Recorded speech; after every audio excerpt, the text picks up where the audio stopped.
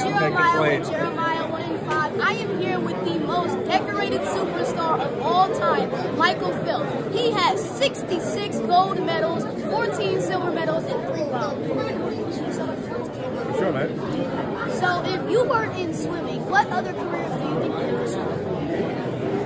I was a good baseball player, decent lacrosse player, maybe golf. That's what I would dream. So how honored is it to be honored at the Harold and Carol Pump Foundation? And my second part to the question is, how does it feel to be able to support the Pump Foundation? Number one, it's incredible. You know, as a kid growing up, how old are you? 10. Okay, so almost your age.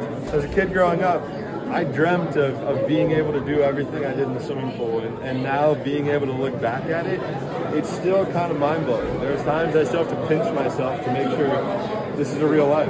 I'm not living a dream. And the second part of your question, to be able to be here to help somebody be able to save a life, right? Try to forego treatment to learn more about cancer. Right, it's something we need to learn more about. Right, there are people that are losing their lives, and we want to help them. So being able to support something like that, where we can make a difference, is so important to me. Something like I do, for me, I spend a lot of time with mental health and with water safety. Those two things are very important to me. So all of those things together, we want to save a life, and if we can save a life, we can make a difference.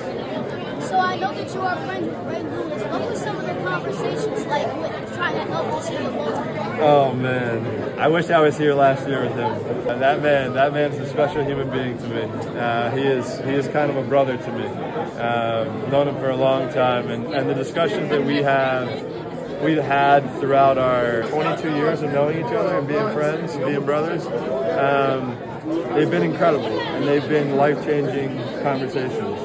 About the love for our city, but also just how we can help each other and how we can all help one another. And my final question to you is, if you had one, who was your childhood idol? Michael Jordan. Michael Jordan was number one. What he did in the sport of basketball is what I wanted to do in the sport of swimming. And then whenever, like, if he was sick or didn't feel good or this or that, nothing mattered. He left everything on the court. And that's how I went about my career. So he was somebody I idolized, and I think we're getting close. So, me personally, I would like to tell you that since arguably Michael Jordan is the GOAT at basketball, I would like to say that you are arguably the GOAT at swimming. Oh, thanks for having me. Thank you so much. I appreciate you.